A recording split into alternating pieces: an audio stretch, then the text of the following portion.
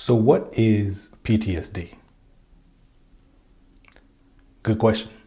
Hey, I'm Dr. McCleary, licensed clinical psychologist and Navy veteran, and I make mental health videos for veterans and their families. Let me start by telling you what post-traumatic stress, or PTSD, is not. One, it is not a disorder that only veterans can get. Two, it is not a disorder that you can only get from combat. And three, it is not a disorder that cannot be treated. Okay, now that we got that out of the way, let's go over the symptoms. PTSD is kind of a complex disorder. Why is it complex, do you ask?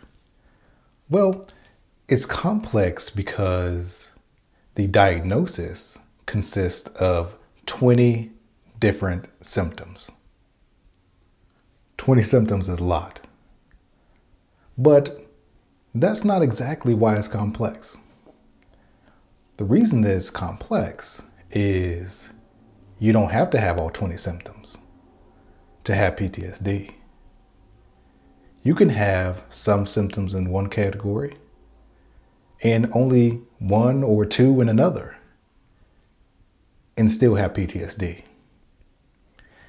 And what that means is one person's PTSD may look totally different than another person's PTSD. PTSD is a mental health disorder that is the result of a trauma.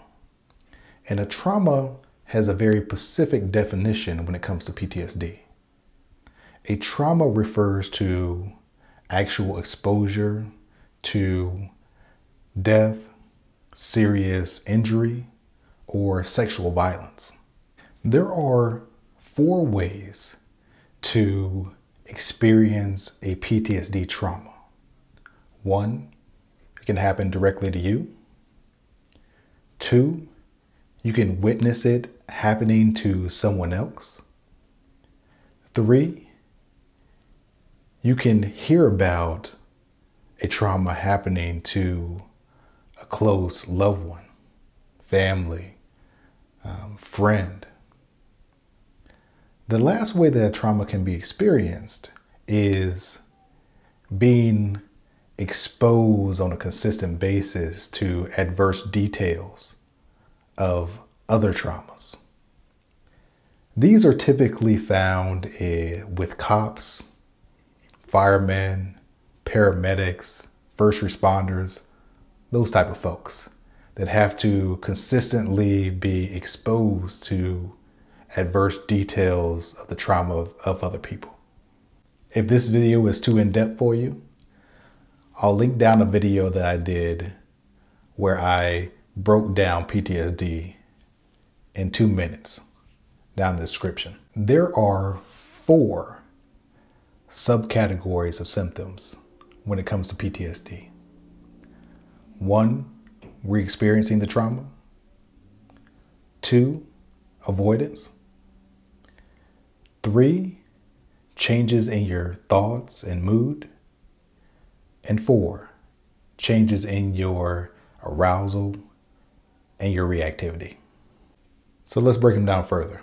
Within the subcategory of re-experiencing your trauma symptoms, there are 5 separate symptoms. The first symptom is recurrent, involuntary, intrusive, distressful memories. What does all that mean, Doc? Basically what it means is thinking about it or images coming to your mind when you don't want them to. The second re-experiencing symptom is something that we call distressful dreams. Some people call them nightmares that are related to the trauma that occurred. Simple enough, right? The next one isn't as simple. These are dissociative reactions. You might have heard these called flashbacks. And flashbacks aren't exactly what you see on the movies. these kind of just videos of replaying the trauma. Sometimes it is like that. Sometimes it is that vivid. But that's not all that flashbacks are. Flashbacks can be certain smells, certain visuals, certain sounds that aren't actually occurring right now, that are related to your trauma. I did a whole video on flashbacks, so if you're interested in learning more about flashbacks, I'll link that down in the description. The next re-experiencing symptom is intense or prolonged psychological distress whenever you're triggered either internally or by something externally. So what does that really mean? When you're triggered, does it suck? The last re-experiencing symptom is marked physiological distress when you're triggered or cued by things that remind you of the trauma. What does that mean? We're talking about sweating, shaking, heart pounding, those type of things. In order to meet criteria for PTSD, you must have at least one of those 5 re-experiencing symptoms. If you're getting value out of this video, go ahead and give it a like. Or better than that, share it with another veteran. The next subcategory of symptoms is avoidance. And you can avoid 2 different ways. One, there's avoiding the kind of internal things, the memories, the thoughts, the feelings that are connected to the trauma. The other thing are the external reminders, avoiding certain people, certain places, certain people that look a certain way, certain people that dress a certain way. Anything that's external that reminds you of the trauma, you avoid. Those are 2 ways. In order to meet criteria for PTSD, you at least need to be avoiding the traumas, either internally or externally. But you're probably doing both. The next category of PTSD symptoms is negative changes in your thoughts or your mood.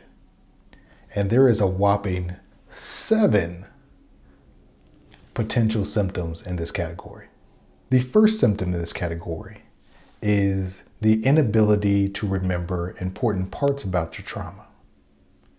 And if you were intoxicated at the time, or you had a head injury that may be at least partially responsible for you not being able to remember, then that doesn't count. The second symptom is persistent or exaggerated negative beliefs or expectations about yourself, other people, or the world, such as I am bad, or no one can be trusted, or the world is completely dangerous. The next symptom is persistent and often distorted thoughts regarding the cause of the trauma that lead to either self-blame or blaming others. The important word here is distorted.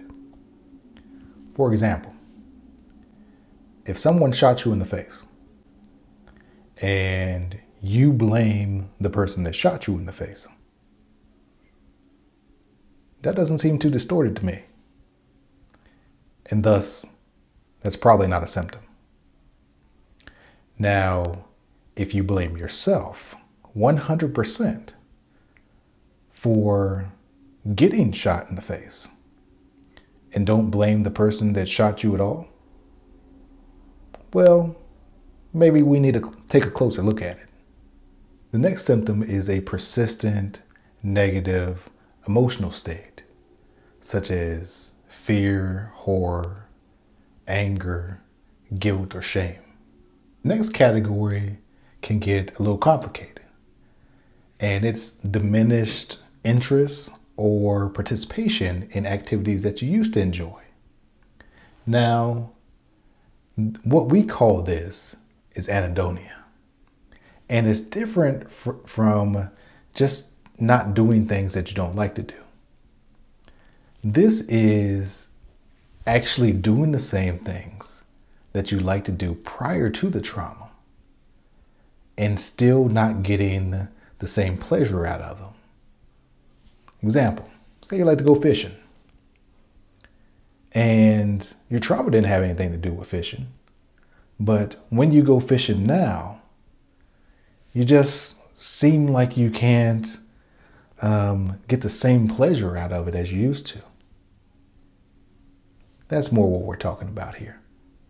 If you want to learn more about anhedonia, I did a whole video on it and I'll link it down here in the description. The next symptom is feeling detached from others. And the symptom after that is kind of related. It's the inability or difficulty with experiencing pleasurable emotions or positive emotions, such as love or happiness. You need to have 2 or more of these symptoms to meet criteria for PTSD. The last subcategory, I promise you, is changes in your arousal and reactivity related to your trauma. The first symptom in this category is irritable or angry outbursts. And the second symptom in this category is reckless or self-destructive behavior, such as driving your car without a seatbelt, speeding down the highway 105 miles an hour. Reckless. The next symptom is hypervigilance. And this one can be tricky. And it can be tricky for veterans because of a lot of our training. So we have to determine, what is this symptom? What is being hyper aroused? What is having your head on a swivel? When does that become a symptom? And when is it just part of your training? A good question to ask yourself is, how do my buddies act in the same situations? How do people in a similar profession that I had act in a similar situation? If you feel like you do it a bit more than those individuals, well, it might be a clue that something else is going on. All your buddies could also have PTSD. The next symptom is an exaggerated startle response. The last 2 symptoms in this category are difficulty concentrating and difficulty falling or staying asleep. You need at least 2 symptoms in this category to meet criteria for PTSD. Okay, I know that's a lot of symptoms, but let me tell you something about those symptoms that you may not know. After experiencing a trauma, all of those symptoms are completely normal to experience. They're so normal to experience that the criteria for PTSD says that you can't be diagnosed if your trauma happened less than 30 days ago. That's because all of these symptoms, to a certain degree, are normal. And it's how your mind and your body is processing the trauma.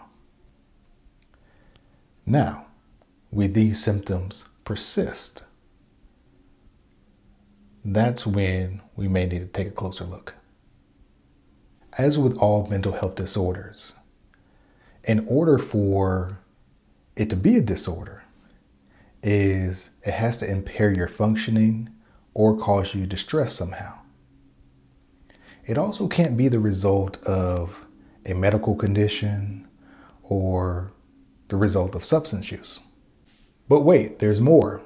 You can also have a specifier added on to your diagnosis of PTSD of derealization or depersonalization.